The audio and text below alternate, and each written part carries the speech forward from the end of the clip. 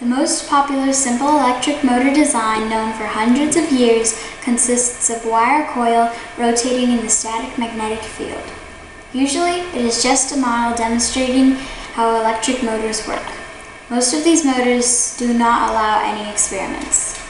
Here are two simple motors of this kind you can experiment with.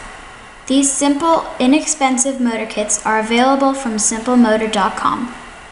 Kit number 15 allows experimenting with 4 different voltages: 1.5, 3, 4.5, and 6 volts, using 4 AA batteries and a jumper wire. You may also experiment with 1 or 2 magnets placed at the bottom, or on a side, or on both sides, or on the top and bottom.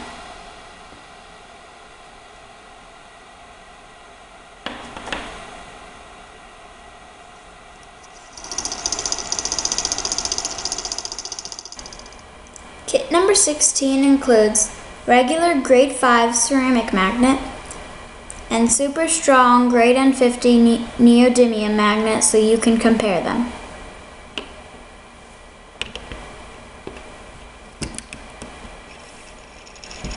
You can also easily experiment with the distance between the magnet and the coil.